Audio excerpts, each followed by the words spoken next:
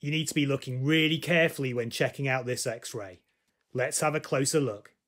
There's the appearance of a nodule at the right lung base, but could this be a nipple shadow? Well, the breast contour is here, so that can't be possible. So that means this must be a lung nodule. Now let's look at the left hilum. You should see tapering vessels going upwards and downwards. Small dots like this are also okay. Now, because of the way the vessels taper and travel upwards or downwards, anything lumpy within this diamond region here adjacent to the hilum needs to be treated with suspicion. So this is really subtle, but there is another lung nodule in here adjacent to the left hilum. The differential for multiple lung nodules is wide, but we always need to think about multiple lung metastases. So this patient needs to go on and have a CT scan. On this image of the lung bases, we can see there are lung nodules at the right lung base, and we'll get more clues once we look at the abdomen.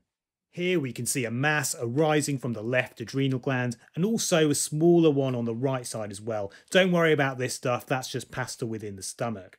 Let's focus in on the retroperitoneum now. Here we can see the aorta on the left, the IVC on the right. You should see fat around these, but here you've got a lymph node which is enlarged on the left side. There are more lymph nodes here within the right axilla. These were biopsied and a diagnosis of lymphoma was made. So these lung nodules represented secondary spread of lymphoma, and the diagnosis was made here by carefully looking at the chest x-ray.